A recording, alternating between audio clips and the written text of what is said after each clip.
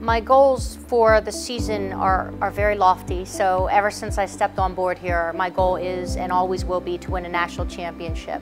So that's a very challenging goal, obviously. So we have some very small steps in order to get there. So first of all, you have to make the NCAA tournament.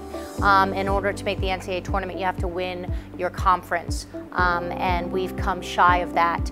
And I think that we have the potential to win the conference this year or to potentially get an at-large, but we'd have to come out strong to do that.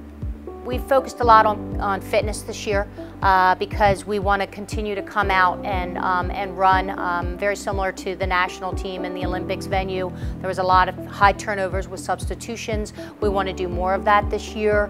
We've got a good caliber of players that are very similar in abilities this year, so I think we can do that. And we just want to run and gun. We want to be risk takers. We want to be on the attack. You know, fitness is going to come into play for all of those things.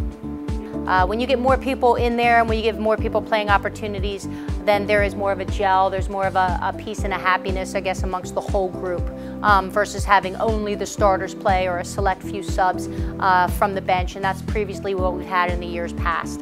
I anticipate this year, due to the caliber of play that we have, the overall ability level, I'm hoping that that will change.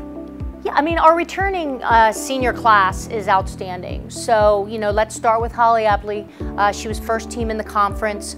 She is a very versatile player. So we're right now looking at her on the forward line. Last year she was more along the midfield line, but she could play on the defensive line as well. So we feel very good to have her. And then we have Rosie. She's a standout attack player. She knows how to make some fabulous goals and to create some things on the attack line. So she'll be returning to that position. And then we have a very steady defender in Blair, who is a great communicator from the backfield and just an overall great leader. She's one of the smartest ones on the field. She knows where to be at the right time. Stepping into this preseason, I was excited, and I really haven't taken a step back from that. The girls are doing great, and they're showing some good things, and we're at a level now that we've never been at before in our program. So I'm excited to see how we can turn this into actual on-field, because you never know until you get that out there on the pitch.